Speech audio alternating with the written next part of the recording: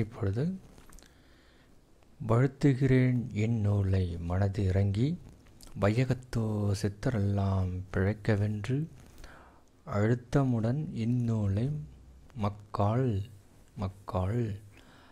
அடி தொடுத்த நுனி வரைக்கும் ஆராய்ந்தேவார் பழுத்த மலை சாயையிலே பதுங்கி ஏறி பராபரத்தின் அடியேனுட வட்டம் பார்த்து கொளுத்தியே வானமதை வானம் செய்து குவலயத்தில் வாதமோடு வைத்தியம் பாரே. எடுத்த உடனே தன்னுடைய புக்கில் என்ன இருக்குது என்பதை இந்த வையகத்தில் உள்ள இந்த உலகத்தில் உள்ள மக்களுக்கு சொல்கிறாரு. வழுத்துகிறேன் இந்நூலை மனதிறங்கி, என்னுடைய மனதை இறக்கி, என் மனசில் யாருக்கும் இதை சொல்லக்கூடாதுன்னு நினச்சிட்டு இருந்தேன். அந்த விதமான ஒரு தன்மையிலிருந்து நான் இறங்கி இந்த நூலை உலகத்தில் உள்ள எல்லா சித்தர்களுக்கும் நல்லபடியாக பிழைக்க வேண்டும். அதனால் இந்த நூலை அழுத்தமுடன் மிக கவனமுடன் நிதானமுடன் இந்நூலை உலக மக்களாகிய எல்லோரும் அடி, அதாவது ஆரம்பம் முதல் நுனி வரைக்கும் கடைசி வரைக்கும் ஆராய்ந்து பார்க்க வேண்டும் அப்படின்னு சொல்கிறாரு. பழுத்த மலை சாயையிலே பதுங்கி ஏறி, அதாவது இந்த தலையின் உச்சி என்பது ஒரு மலையாக சொல்கிறாங்க. பழுத்த மலை, அந்த மலையே அதுதான் மிக பழுத்த பராபரம் ஈசத்துவம் சிவத்தன்மை நிறைந்த ஒரு மலை. அந்த மலையிலே ஏற வேண்டும் அப்படின்னு சொல்கிறாங்க. அங்கே தான் பராபரத்தினுடைய வட்டம் ஒரு புள்ளியாக இறைவத்தன்மை அமைந்துள்ளது.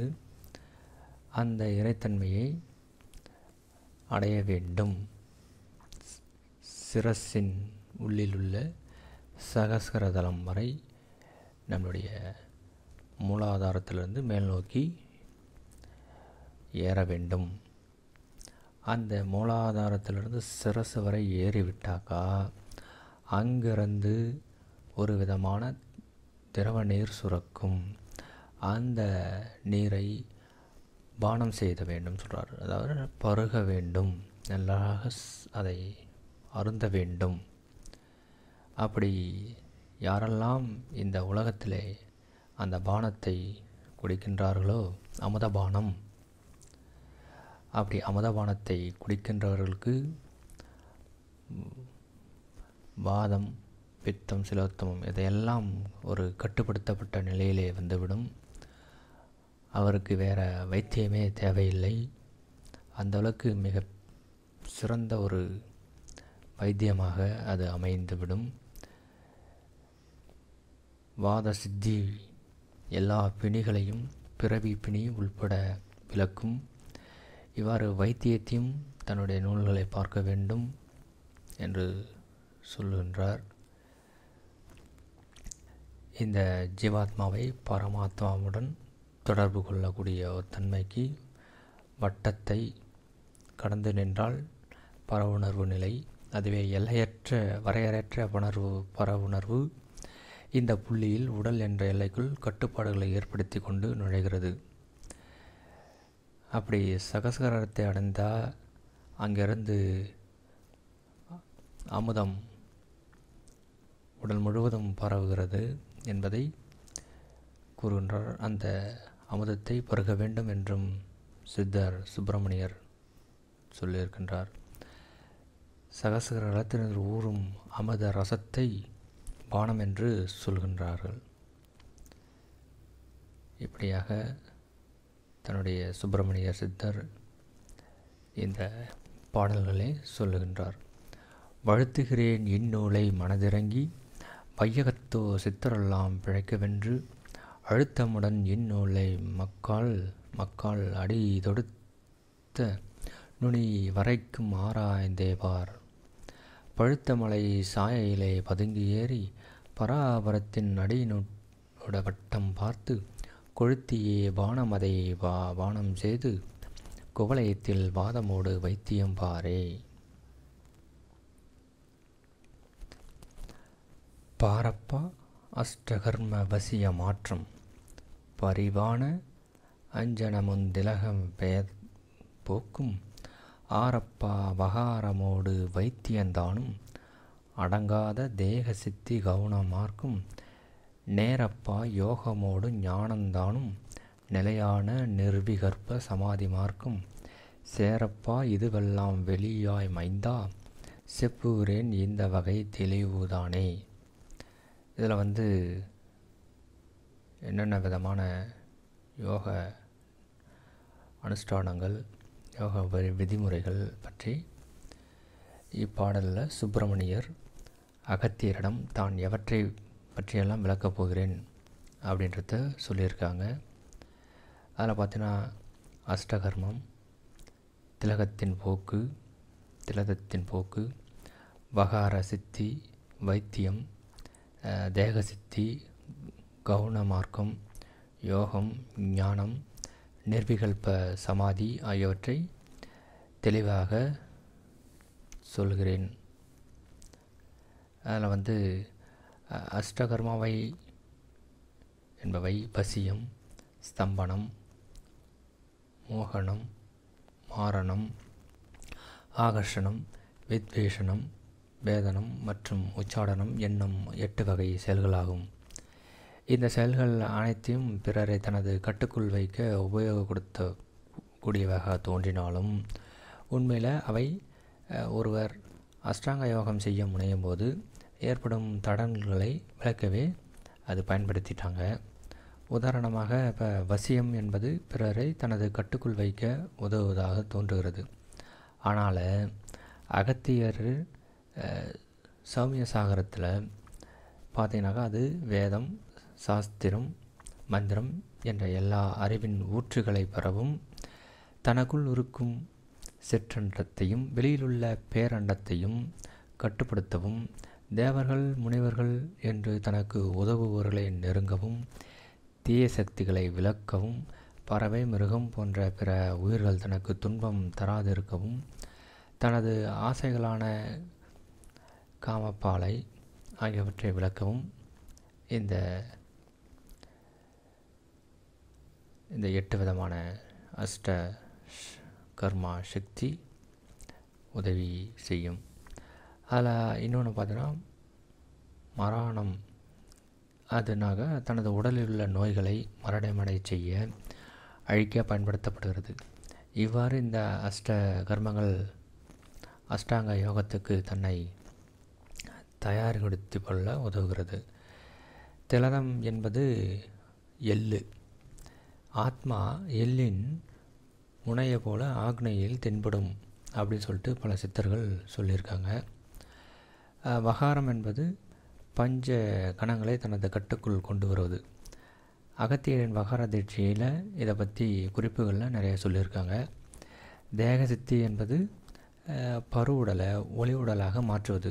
இந்த பரு உடலை ஒளி உடலாக நமக்கு தெரிஞ்சவர்களும் கேள்விப்பட்டிருக்கும் வள்ளலார் பெருமான் அவர்கள் அதை மாற்றியிருக்காங்க.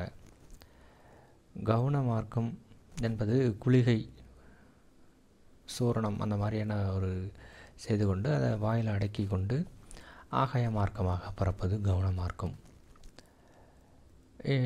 இன்னொன்று நிர்விகல்ப சமாதி.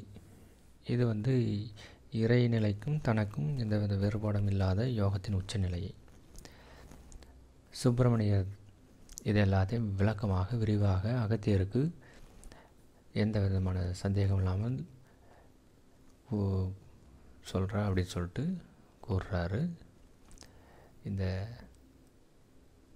பாடலில் பாரப்பா அஷ்டகர்ம வசிய மாற்றம் பரிவான அஞ்சனமு திலத போக்கும் ஆரப்பா வகாரமோடு வைத்தியந்தானும் அடங்காத தேகசித்தி கவனமார்க்கும் நேரப்பா யோகமோடு ஞானந்தானும் நிலையான நிர்விகற்ப சமாதிமார்க்கும் சேரப்பா இதுவெல்லாம் வெளியாயமைந்தா செப்புகிறேன் இந்த வகை தெளிவுந்தானே அப்படின்னு சொல்லிட்டு சொல்கிறாங்க. அடுத்த பாடலில் தானென்ற வழியறியான் இடமும் காணான் தன் உயிரை தானென்று போற்ற மாட்டான் வானென்ற பொழியும் அந்த அமுதம் சாரான் வாடாத மணிவிளக்கை அறிய மாட்டான் தேனென்ற திரை ஏழை அறுக்க மாட்டான் தேக சித்தி மாய சித்தி செய்ய மாட்டான் கோனென்ற குருவாதம் அடுக்க மாட்டான் கூறுவான் வாய்ப்பேச்சால் ஞானந்தாமே. இந்த பாடலில் மிக கடுமையாக ஞானம் அடையாத சிலர் நானும் அடைஞ்சிட்டேன் அப்படின்னு சொல்லிட்டு வாய்ப்பேச்சால் கூறிட்டு திரிவாங்க. போலி குருவாய் அதை பற்றி மிக தெளிவாக கூறுகின்றார் இந்த பாடல்களில். சுப்பிரமணிய என்ற சித்தர் உண்மையில் இதில் ஞானம் பெறாத ஒரு மனிதரை பற்றி தான் இந்த பாடலில் முழுக்க முழுக்க கூறுகின்றார். அப்படியாப்பட்ட அந்த மனிதர் ஞானம் பெறுவதற்கு வழியான தான் என்னும் தனது ஆத்மாவை அறிய மாட்டார், ஆத்ம தரிசனத்தை பெற்றிருக்க மாட்டார். ஆத்ம உணர்வே முடிவில் பர உணர்வை கொடுக்கும். இப்பாடலில் அமிர்த யோகம் சாதனையின் உச்சத்தில் சகசரதலத்திலிருந்து கீழே இறங்கும் வானத்தை குறிக்கும். அது ஒருவருக்கு மரணமில்லா பெருவாழ்வை தரும். வள்ளலார் பெருமான் மரணமில்லா பெருவாழ்வில் வாழ்ந்திடலாம் கண்டீர், இங்கே வாருங்கள் அப்படின்னு சொல்லிட்டு கூப்பிட்றாரு. இதை தான் இந்த சுப்பிரமணியரும் சகசரதலத்திலிருந்து அமுதம் கீழே இறங்கும் பொழுது அது நம்ம உடலை பல ஆயிரம் கோடி வருடங்கள் ஆனாலும் பாதுகாப்பாக வைத்திருக்கும். மரணமில்லா பெருவாழ்வை தரும் அந்த அமுத கலசம். மணி விளக்கு வாடாத மணி அப்படின்னு சொல்லிட்டு சொல்லியிருக்காரு.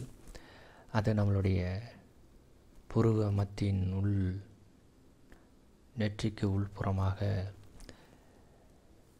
ஜோதியாக நம்மளுடைய ஆத்மா உயிர் அங்கே எரிந்து கொண்டு இருப்பதாக எல்லா சித்தர்களும் சொல்லியிருக்காங்க. அது மணி என்பது நம்ம வழக்கத்தில் பார்த்திங்கனாக்கா ஒரு கல் இல்லை ரத்தனம், வாடாத ஒரு விளக்கு, ஒளிவிடும் மணியாகவே, அதாவது அது ஒரு விதமான ஒளிவிடும் மணி போன்று இருக்கலாம் அப்படின்னு சொல்லிட்டு நம் முன்னோர்கள் சொல்லியிருக்காங்க. அதனால தான் அதை சிந்தாமணி சொல்லியிருக்காங்களோ எப்படியோ தெரியல.